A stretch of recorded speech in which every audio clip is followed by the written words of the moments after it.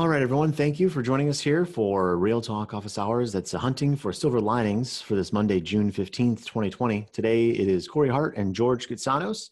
And on Wednesday, we're going to be expecting a special guest from Startup Grind Ghana. That's on the 17th in just a couple of days.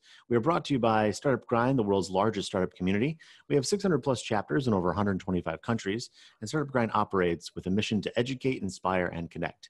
We're also driven by three key values. That's make friends, not contacts, help others before you help yourself, and give before you take.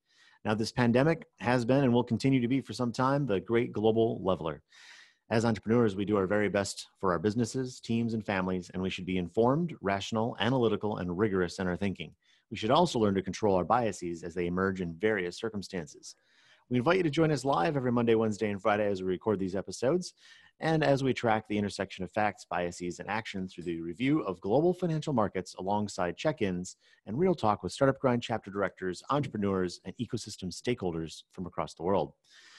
We do this because no one has a crystal ball, but if we keep our eyes and ears open and pay attention, we may be able to see around the bend, and with some luck, spot the silver linings that are around every cloud. If you miss the live events, you can catch the recordings at startupgrind.com/grand-rapids. And then you can also download the reading notes from our show. Now, before I introduce George for the global market update, a little bit of housekeeping. Comments made and views expressed by all participants in this podcast are not intended to invite or incite individuals, entrepreneurs, or investors to buy or sell financial assets, real assets, commodities, futures, and/or options. The purpose of this podcast is to educate and to inform, not to trade or to invest. If you feel compelled to trade and/or invest, please call your broker. And remember, however, risk is everywhere, even when you think that you're not taking a risk. And with that, it's my pleasure to introduce to everyone George Katsanos to get us started with our global market update. Thank you, Corey. Hello to everyone in our ecosystem, in our community. As we have always mentioned to our participants, we are entrepreneurs and we're investors. As both, we have to understand the world around us. We have to keep track of the changes that are taking place in financial markets. And with that, we start with this bloodbath. As the market has been rebounding from the lows of 18,000 and change in the Dow Jones all the way to nearly 28, 29,000, we have always cautioned our investors. Today is a bloodbath.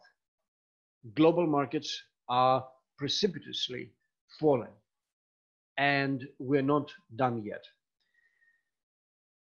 We have seen that mom and pop investors who have opened up accounts since March of this year in every trading platform have done quote unquote well.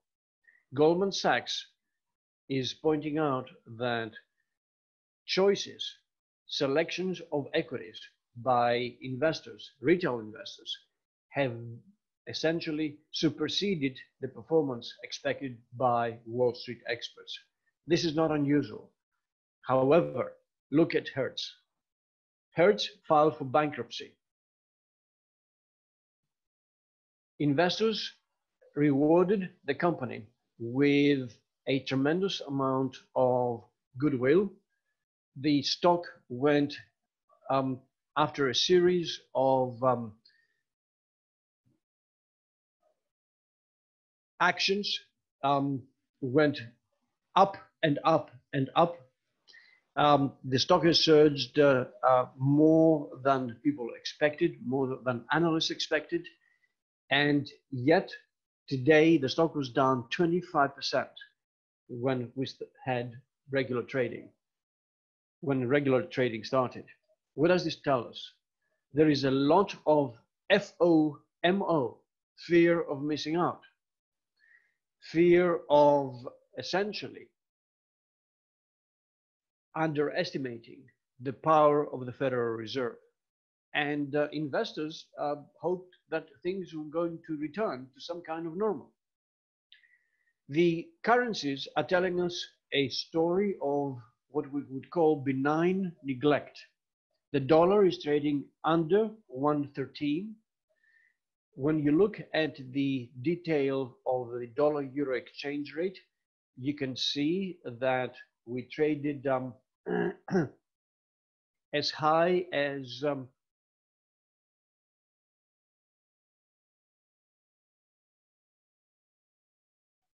114 almost, not so long ago. We're back to 112.70. The dollar has strengthened a little bit. However, this is temporary. We've seen that most of world currencies have essentially performed in line with expectations, meaning that as the US economy was stabilizing, as more money was put into supporting the economic system across the world, investors starting moving away from quote unquote safe assets, quote unquote safe havens like the dollar assets, to other assets. The yen has strengthened back to below 108. We're now at 107.33.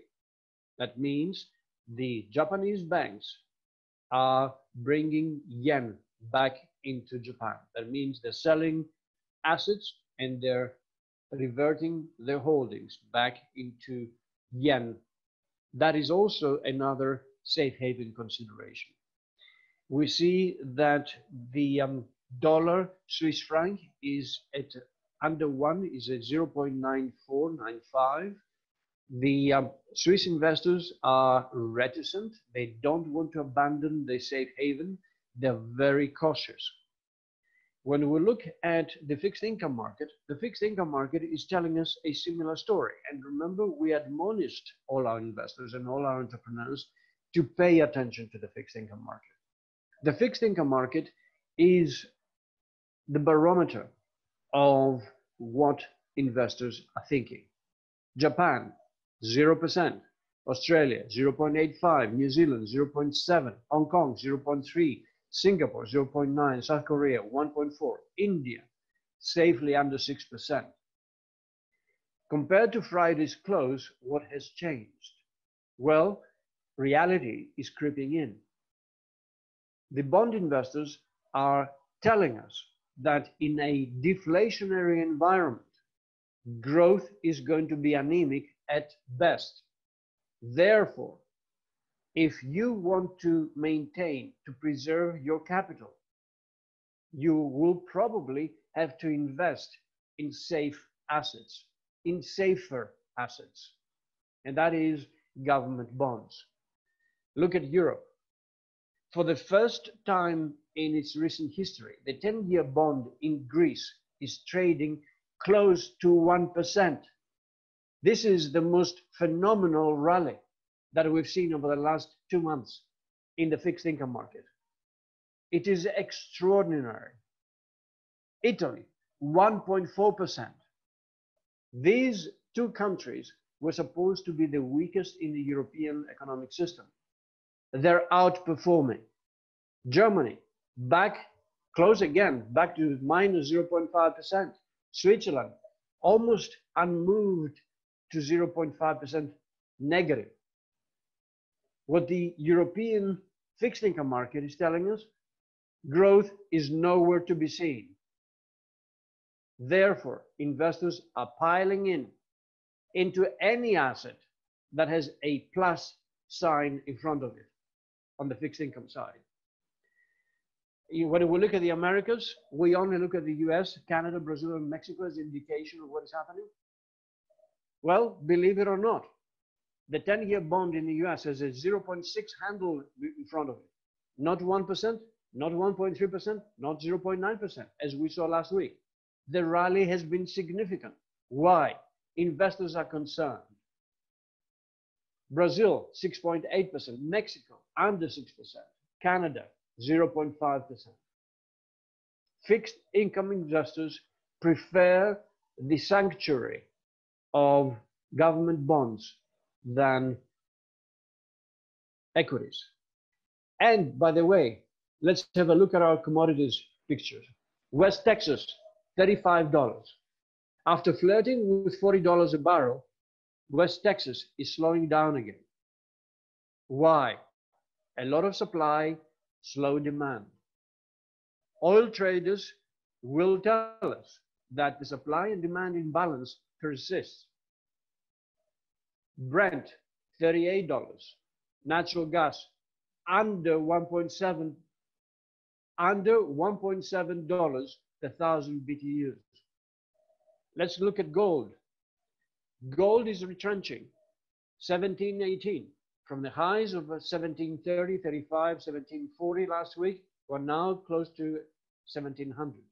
We have had range trading in gold for quite some time. Investors in gold have two major fears. One, inflation. Second, safe haven in debasement of currencies. This is why gold remains relatively stable in this range of 1650, 1750. Copper, however, has been rallying. From a high of 261, 262, we're now trading 258. Well, let's see what copper tells us. Over the next few days and weeks, we'll be watching at copper because we want to understand what is happening in the manufacturing sector around the globe. And copper is the best indicator for manufacturing growth. On the agricultural front, we know that the weather has been wonderfully supportive of large crops in corn, wheat, soybeans. The market has been essentially exuberant. Last week's WASDE report about the size of the crop supports large size crops. And we have said that before. Unless China starts buying more of corn, wheat, soybeans from the US, the prices will remain soft. The same thing with other commodities. And remember also the point that Goldman Sachs made last week in their research. They thought that commodities prices had rallied ahead of themselves. It is quite likely that this exuberance that we have seen so far is going to be tempered. Look at the equities around the globe. After a few weeks of green, green, green across the board, today we have a bloodbath. Asia is closing or has closed in negative numbers. Pakistan down 6%. The Hang Seng down 2%. Nikkei down 3.5%. Europe is following suit, with the exception of Italy, which is just treading water, Milan, Switzerland, which is 0.4% up. The rest of Europe is down, and it will continue to go down. We have three major issues. One, household engagement.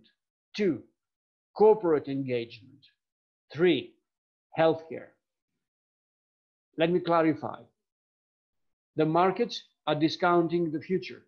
The markets are a mechanism of using the latest available information to anticipate future events that are relevant for the valuation of assets. Whether these assets are commodities, equities, bonds, or currencies, the markets are an information discounting mechanism. What the markets are telling us is that, for instance, in the US, we've had at least $7 trillion worth of support, both monetary and fiscal, from the Federal Reserve and Congress.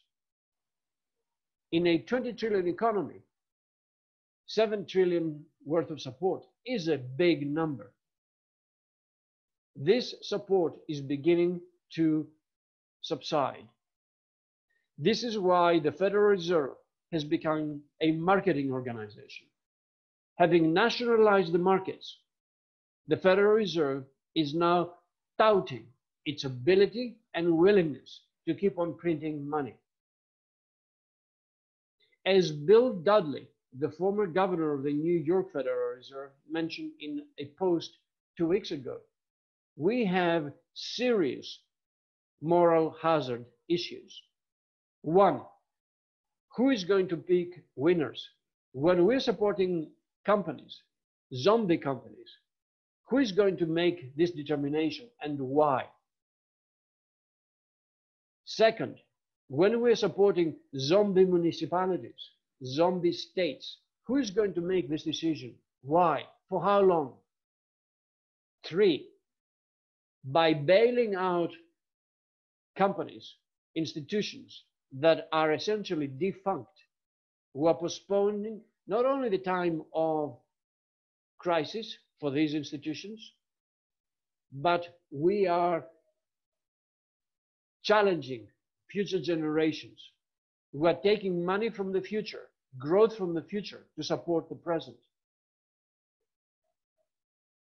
In Real Talk, we have never argued for abandoning Keynesian policies at a time of crisis.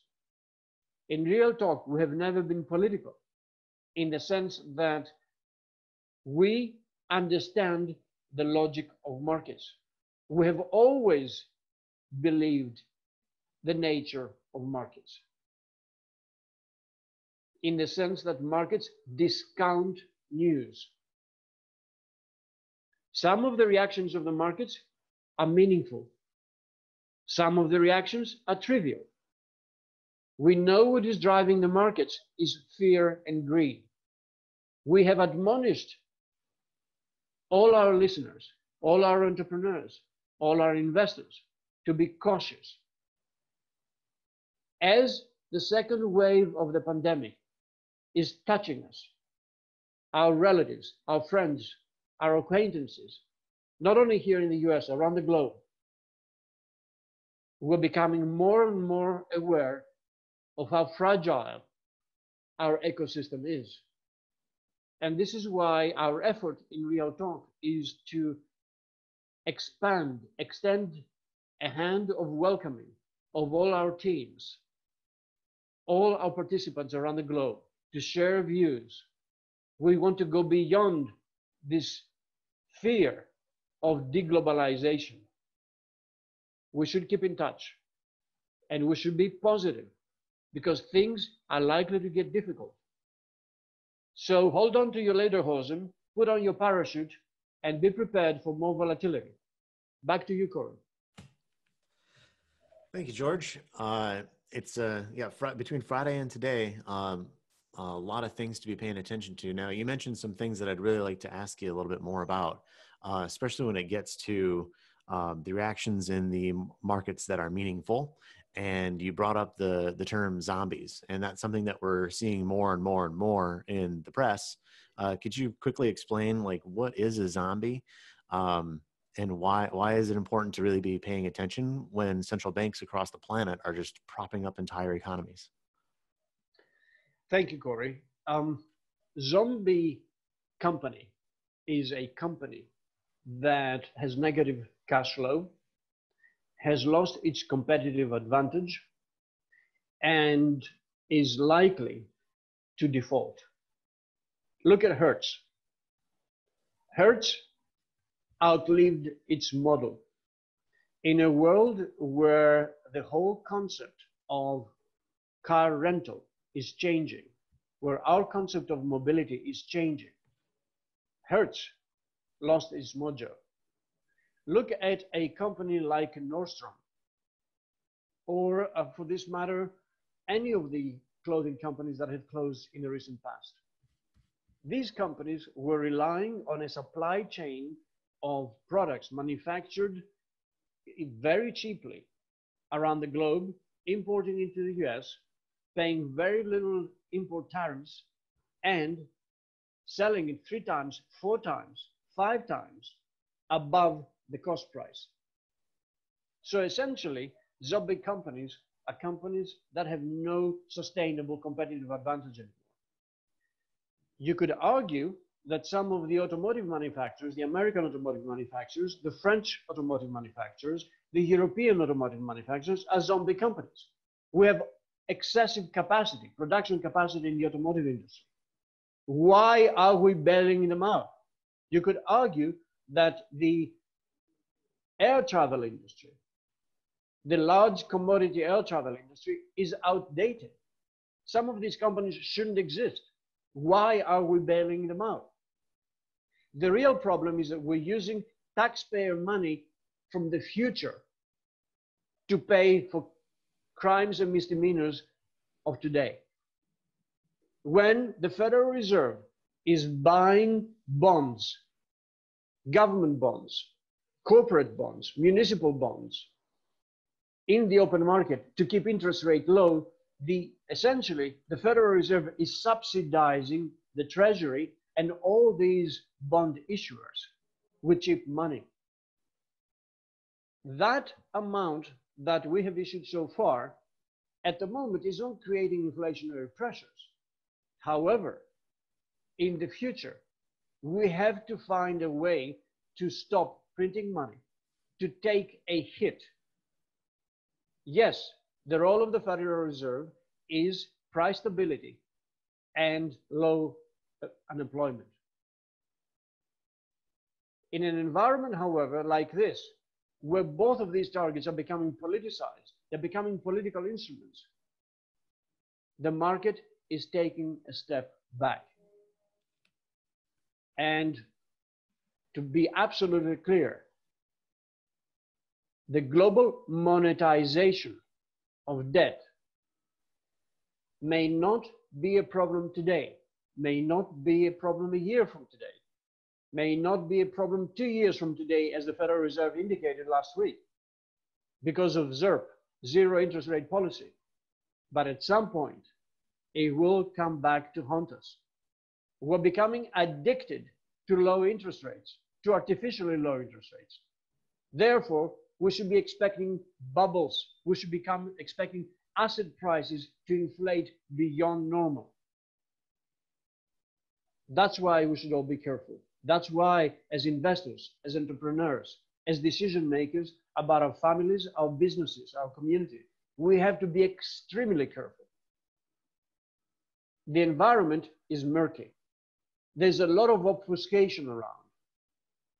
And I caution, as I mentioned before, all our listeners, be frugal. Be frugal in your decisions. Look into your cash flow 13 weeks from today. Be disciplined about your cash flow. What you're earning today may not be there next quarter. Make serious decisions about your business viability. We have a lot of issues that we need to resolve ahead of us. Back to you, Corey. Thanks for that, George. Now, I have another question for you. As we're now reeling from, the market's paying attention to, okay, maybe there's this second wave is upon us, or here it comes, or whatever. We also have some big folks out there like Morgan Stanley maintaining that they are calling for a V-shaped recovery. Like how can these reputable, long-standing firms from around the globe like disagree on V versus U when we're all looking at the same data? Corey, remember that different kinds of organizations have different objectives. Can you imagine a day when the chairman of the Federal Reserve will come on the microphone and say, please sell everything, we're heading into the worst recession of our lifetime? Or Secretary of the Treasury saying that, ladies and gentlemen, we have come to the end of the road. It's going to become seriously bad. They cannot say that. They will never say that. We are in an election year, right? So what all these individuals, all these analysts in Wall Street are actually doing, they're looking at the past, trying to draw lessons about the future. They're trying to discount the future based on what we know from the past. Well, as Nassim Taleb mentioned in his book about black swans, this ain't necessarily the truth. This is not necessarily the right approach. Take it with a pinch of salt. And then we also have news of like Germany and France further opening borders today, and all that fun stuff. We got Boris Johnson still trying to negotiate the trade with the EU. These are all things that are happening all at the same time as we're watching, some people taking stock of some reality of what's really happening, right? Well, again, look at BP. BP took a $18 billion write-down. They wrote off $18 billion worth of assets. This is because of essentially the spat within OPEC. We've enjoyed a Goldilocks kind of economy for far too long. People don't even remember that in the 2008 crisis, we had TARP, we had $850 billion, we had Warren Buffett lending money to Goldman Sachs, Warren Buffett lending money to all kinds of institutions. And the bubble that was created was anchored on low interest rates globally. So political decisions are the outcome of economic realities. I don't think Europe is essentially functioning yet. It will take more crises like the ones we've had here in the US over the last 200 years. Economic crisis, political crisis, cash flow crisis, for Europe to actually consolidate its existence. On the other hand, we have to look beyond Europe. We have to look at Asia. We have to look at Africa, Latin America. The world economy is far from healthy. Until we have a vaccine, we will not have a stable path to household engagement in the economy and to corporate engagement in the economy. Over the next few weeks, we will be listening again from CEOs about earnings. At the end of June, we have the end of the second quarter.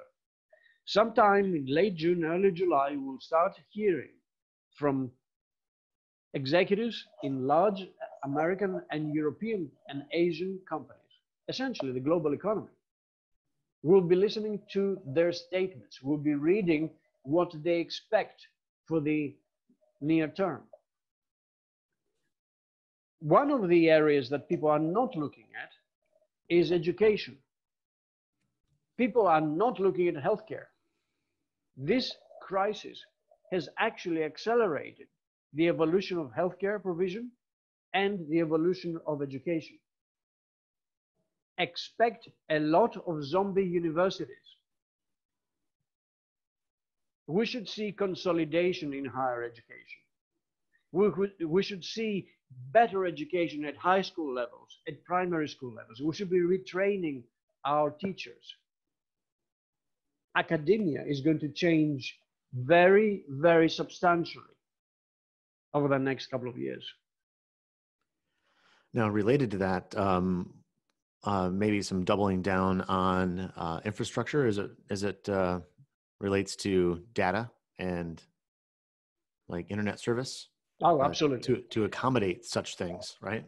Well, 100%. And you're touching an issue that we have discussed before, namely cybersecurity. The whole cybersecurity issue is going to be the Achilles heel of education. Universities, especially smaller colleges, regional universities, have not invested in protecting their assets, their cyber assets. They have not invested in protecting the students. I'm not surprised that you will see huge changes in online education, remote delivery, in the protection of data. Palantir is thinking of going public sometime in the fall. One of the most secretive, highest quality cybersecurity companies in the US and arguably in the globe. The spat with Huawei is not only about infrastructure, it's about data. It's about who owns and monetizes the data. So you are 100% correct. Well, so now we have the news from Friday, we have the news from today, same. And as we are looking at moving through the rest of this week, on Wednesday we're going to have a special guest from Ghana, Startup Grind. George, do you have Any last comments for our network of followers? As we always mention, Corey, we live in the Great Lakes area. We are fortunate to be close to the largest concentration of fresh water on the planet. That means we have a responsibility and we have a challenge. Our responsibility is to maintain this area, and our challenge is to make our knowledge available. In Startup Grind, we share knowledge. We would like to extend our embassy to everyone who wants to listen and who needs help. We have turned around companies, we have coached executives, we have trained individuals in decision making. We should always welcome questions, and we do welcome questions. Our audience should always feel free to contact us. Thank you. Yes, and they can do that. It's Corey, Corey, at startupgrind.com. And then our chapter is Grand Rapids. So that's startupgrind.com/grand-rapids. Every Monday, Wednesday, Friday, we do these check-ins with Startup Grind chapter directors from around the world. We have got quite a good library of them already. Really powerful conversation last week in Gaza. And then upcoming this week, we have Jordan. We've spoken with people on both sides of the African continent, as well as in the US and Europe, namely Italy. So we've already been around the globe once, and we're going to do it again. So until then, we'll see you next time. Thank you very much.